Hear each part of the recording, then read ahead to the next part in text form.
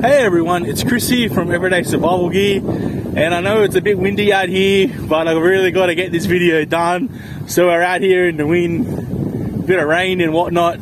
So in front of you guys we have a Convoy C8. It's the one that takes the 21700, so like the M21A, and it's using a Cree XHP50.3HI.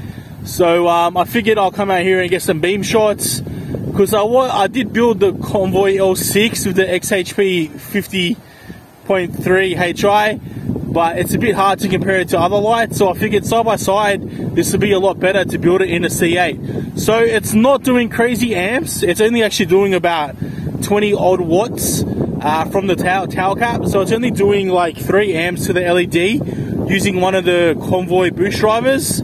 But as you can see, it's still plenty bright. It puts out 2,650 lumens on the highest mode, which should be this mode here, and it only does about 20 something watts.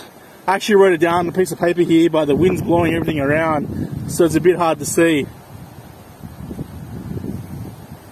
So we have 2,656 lumens on the highest mode, and it does about 90,000 CD. So output wise, it does very, very good.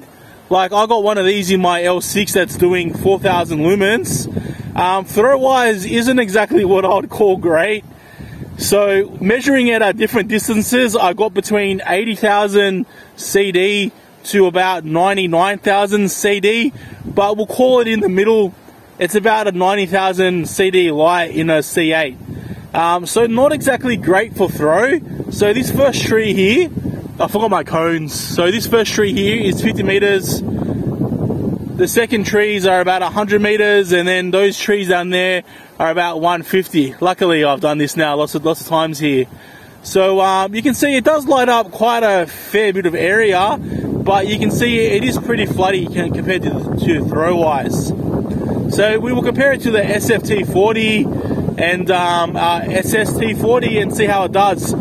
So it puts out more lumens than the SFT40, but without doing as many amps. So the SFT40 does about 10 amps at the tail cap to produce 2,500 lumens.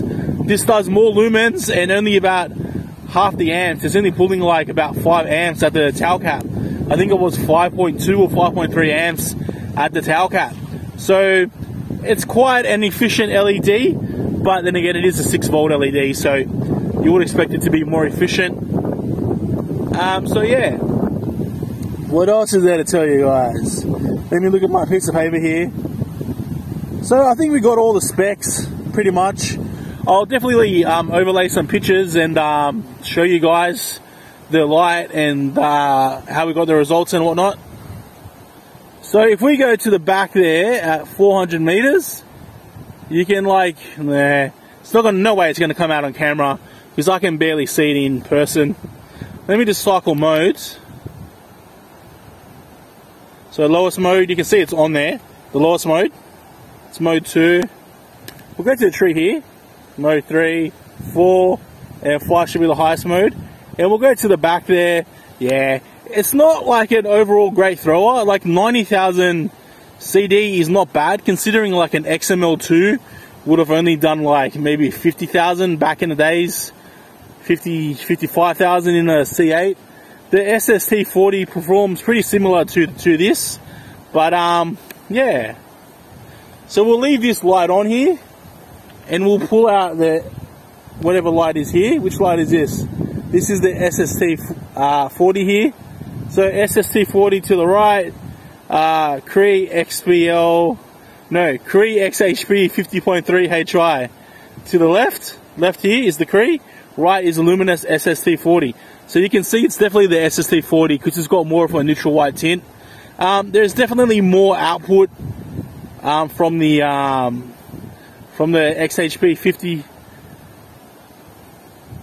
Throw wise, I reckon they're about the same. We'll turn off the Cree. We'll just cycle modes on this. So that's the Luminus SST40 on there. Nice neutral white tint. So you can see a throw is pretty similar. It doesn't have quite as much output, but these things only do what, about 2,200 lumens. And that is the XHP50.3HI there. You know, it does get to the back trees at 200 meters pretty good, but then again it is super floody, so it kind of depends on what kind of beam pattern that you want. Alright, we'll turn on the SFT40 now, and we'll see how that does. So SFT40 here to the right, and we've got the Cree XHP50.3HI. Fuck, that's a long name to say, eh? So Luminus here, Cree here.